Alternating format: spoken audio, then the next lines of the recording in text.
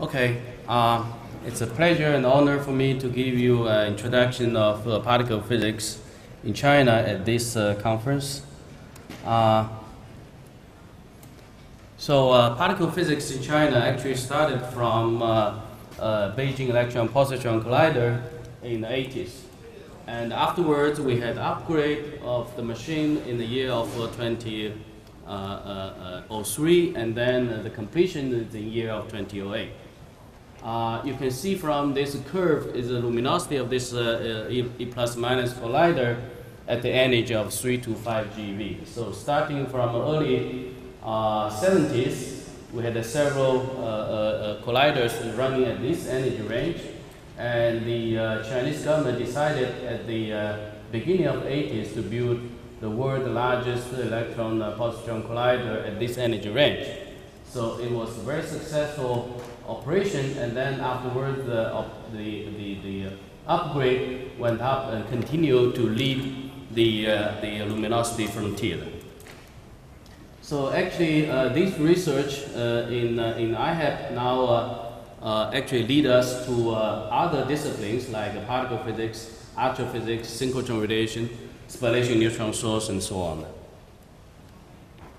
So this is the machine operational since the year of 2009, and this is the detector.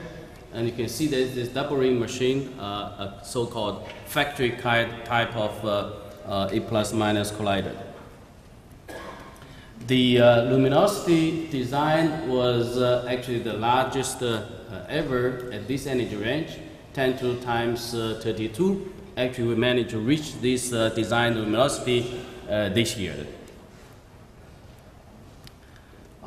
We have been taking data since 2008, and we collected 1.2 billion Psi events, 0.5 billion Psi prime, and the 3 inverse phantom bar of Psi double primes, and so on.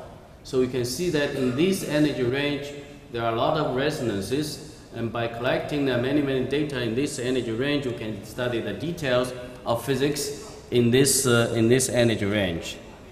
A few special important results from BPC2 and the BEST3 is the following. You can see that we observed in the year of 2013 new resonances made by a pi plus minus and the Psi. So this is a charged charmonium states, and this is actually very important, first of its kind, which could be made of 4 quarks. And so very often it's called tetraquarks. And actually we observed it's a neutral company and also the excited states of this 4 quark states. We also observed new kind of light hadrons like X1835 and also the higher energy ones. So you can see very clear particles produced from this energy range. And BEST3 will continue to operate for another, say, 8 years.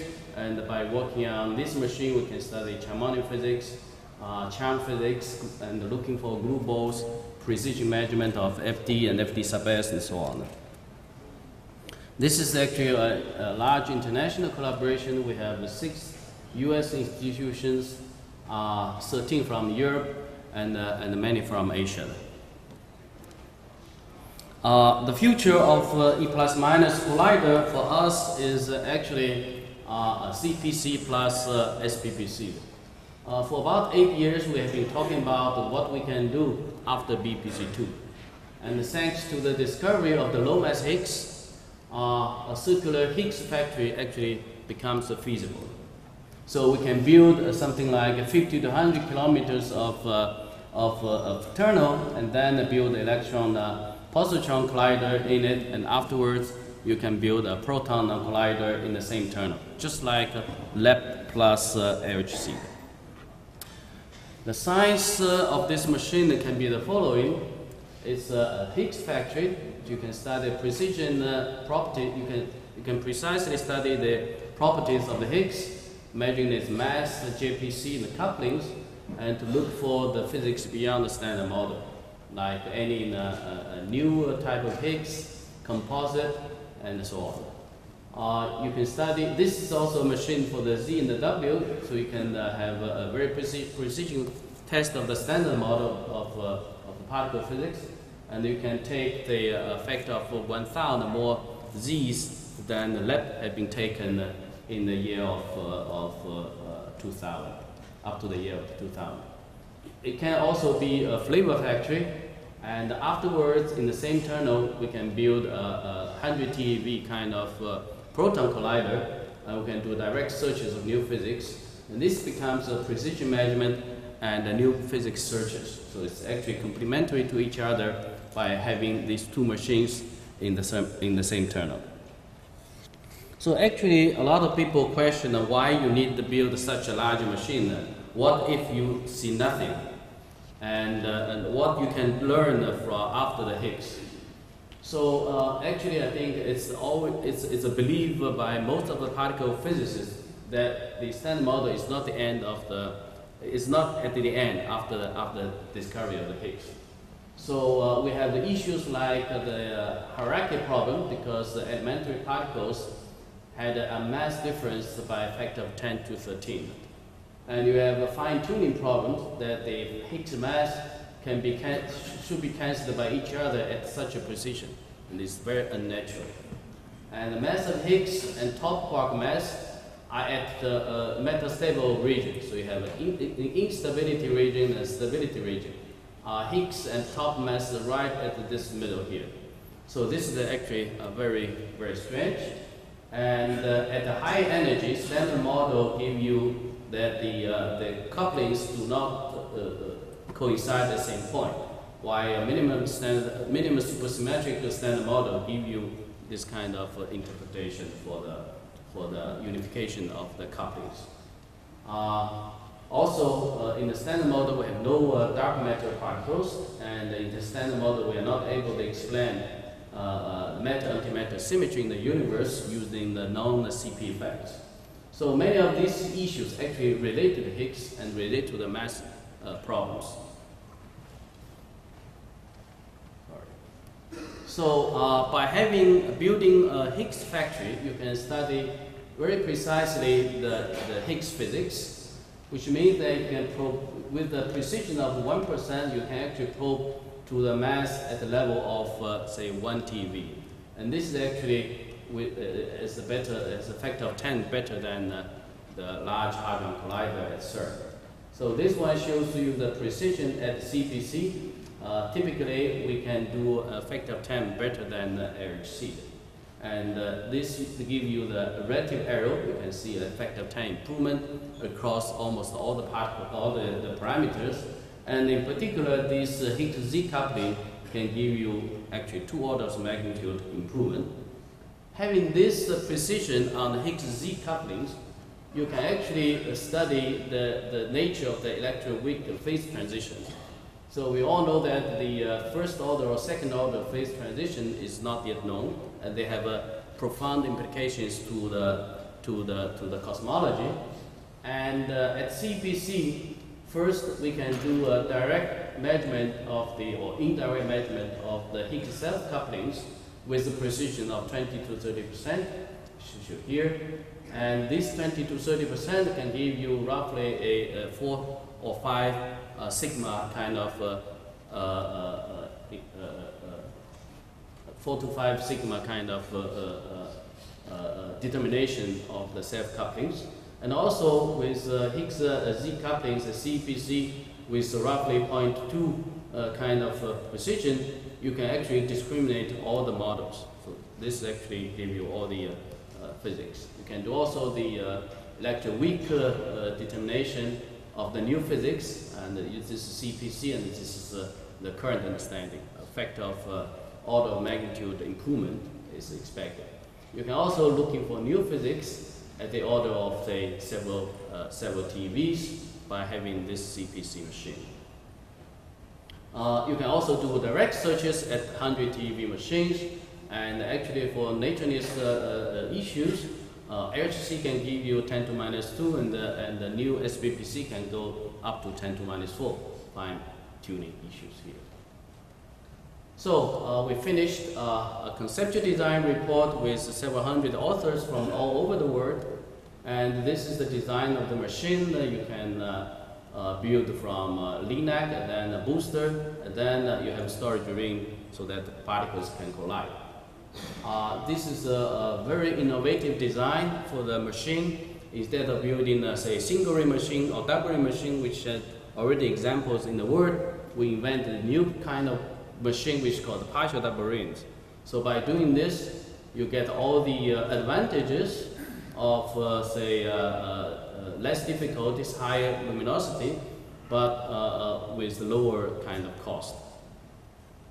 So this is the so-called double ring machine design with the luminosity. So if you build, say, 100 kilometers, and you can actually have with a partial double ring machine, you get the luminosity which is the same as the full double ring machine as designed by CERN. So we have the same luminosity if we go to the same circumference. So of course there are many technical challenges. I'm not going through the details, but I think the R&D effort has been started, and we believe that in the next 5 years we should be able to resolve all the technical issues. A few main candidates of the site, either in Tsinghua in Beijing, nearby Beijing, or in Xi'an, or in Guangdong. This is the design of the civil construction, and the cost is roughly a quarter for the civil construction, and the rest is for the machine. Rough timeline is the following. We hope that we can start the construction in the middle of next century, say the next decade, say 2022 to 2028, and then the SPPC will start in the year of 2030 something, or even 2040. The current status of the funding is the following. So we finished the pre-CDR. We are working on the conceptual design report, and we are asking actually funding from our government. We got some funding from the Institute of High Energy Physics. We got approved by the Ministry of Science and Technology for 35 million RMB, and also another 40 million will be asked the next year. We believe we should be able to get it. And then we failed to get the funding from National Commission for Development and Reform this year, and this is during the voting process. We didn't get enough vote. But we believe we should be able to get some other fundings from CAS and the National Science Foundation this year or next year. We are working on the international collaboration. We believe we need a new kind of format for the international collaboration. So it's not ITER, CERN, or IRC, and something which we have to invent. We established an international advisory board. You can see many of them actually sitting in this room. And we already signed many MOUs, and also have official meetings with funding agencies in many countries in the world. And we signed an agreement, and we are going to work together towards the design of this machine. And also we need international coordination for this effort.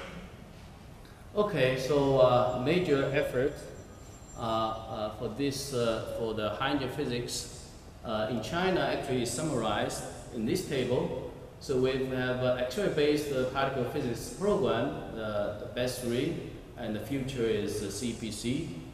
We have working also projects working at CERN. We have underground experiments like Daya Bay, Jinping Underground Laboratory experiments. On surface, we have a cosmic ray experiments. In the future, we have LASSO. And in space, we are members of AMS, and also a few satellites now in space. And in the future, we have a few projects under planning. So this is a new experiment we are going to build in Sichuan. Sorry, this is a little bit wrong, so it's somewhere here. In Sichuan province, with an altitude of 4,300 meters above the sea level. And this is the design, and the construction has been approved by the Chinese government. And you can see that this is sensitivity of LASO for the gamma astronomy, and this is a CTA. So you can see that at the high energy, we are actually the best in the world, and the low energy, we are able to compete actually with some of the existing and also future projects. So the construction will be finished, I think, in the next by probably 2020. In space, we have many projects. Like we are a member of AMS. We are going to launch 2 satellites this year. One is called the Polar for the gamma ray polarization, and another one for the X-ray astronomy. Actually, we are planning for a new experiment in the Chinese space station to be launched in the year of 2023. You can see from this table the existing satellite or space station experiment and the parameters. Here is what we are proposing right now, and you can see that the acceptance particularly is almost factor 10 higher than the existing experiments. So actually this is the so-called the next generation experiment in space station is going to supersede all the other experiments currently and the planning or already in space. So the collaboration, the international collaboration has already built by groups from China, Italy, Switzerland, Sweden, and so on. The acceptance at the high energy will be the highest in the world by that time.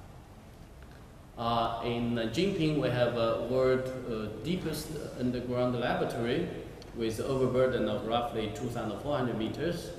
Currently, there are 2 experiments. One is xenon-based Panda X experiment. Another one is the germanium-based CDEX experiment. Both are looking for the dark matters. For the future, the infrastructure construction has been approved, and the next generation xeno or germanium-based experiment is still in the planning, either for the dark matter searches or the double beta decay experiment. This is the very recent Panda X result. You can see that they got almost the best results in the world. And there are people also talking about future experiments there. For another class of underground experiment are the diabase neutrino experiment. You can see this is the planning of the plan of the experiment with the near detectors and the far detectors, and this is a picture. The idea was proposed in the year of 2003, and the results was obtained in the year of 2012. This is a large international collaboration with 16 institutions from US and many from Asia and 2 from Europe. Actually, we are now building a new experiment called Juno. It's actually, again, the react neutrino experiment, which looks at the 2 reactor neutrinos from Taishan and Yangjiang, with a baseline of roughly 50 kilometers. So this 50 kilometers of baseline is put you a detector right at the oscillation maximum of theta 1,2. So by having a detector right at this oscillation maximum, you can study the neutrino mass hierarchy. So we plan to build the world's largest liquid scintillator detector with a diameter of roughly 35 meters. So this 35 meters of acrylic tank is going to house 20 kilotons of liquid scintillator. So this is, I don't know, 15 something of meters of diameter. So 35 is factor 3 larger than this, all made of 10 centimeters of acrylic. So this is actually technologically a very difficult and a big challenge for us. So the physics with such an experiment is follow. You can do the mass hierarchy, determine the mass hierarchy in 6 years at the level of 4 to 5 sigma, and you can do a precision measurement of mixing parameters. You can see that with Juno, you can improve almost by a factor of 10 and get, say, sub% level of precision. And you can also do many other things like supernova neutrinos, geoneutrinos, and stellar neutrinos. So the current schedule is following. We already started the civil construction last year. So the civil will be completed by end of next year. And then we start the detector installation. And by year of 2020, we can start the data taking. So this is our preparation, and this is internal digging still ongoing. This is again a very large international collaboration. We have 27 institutions from Europe, and many from Asia, and from America, and so on. We have now already more than 400 collaborators in this experiment. So actually, Juno has a long, has a long future. We are able to insert a balloon into the Juno detector and fill the balloon with a xenon-loaded liquid scintillator. So by doing this, we can build the world's largest detector for double beta decays. So you can see the sensitivity as a function of the fiducial diameter, and our detector diameter is 35 meters. So we can easily put, say, 8 meters diameter or even 18 meters diameter balloon into the detector, and having, say, a fiducial mass of 50 tons. By having 50 tons of fiducial volume, you can see the Juno double beta decay experiment can get the world's most sensitive determination of a neutrino effective mass of double beta decays to the 5 to 15 milli eV, much better than these are all the experiment and the planning. I mean, all the existing one is at the level of several hundred kilograms, and the future one is few tons, and we are now moving towards 50 kilotons for the planning. So these are the planning of the Juno experiment, and in summary, I again put this table, and you can read it by yourself. So thank you.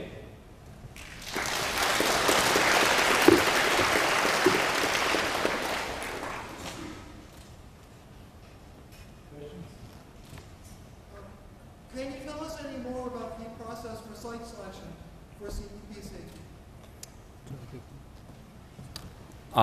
We haven't finally decided this. We still have to negotiate with the local government, and I believe we have to wait until the government approval officially of this project, then select officially the site. So at this moment, it's just probing the offers by the local government and see which one is the most suitable for this project.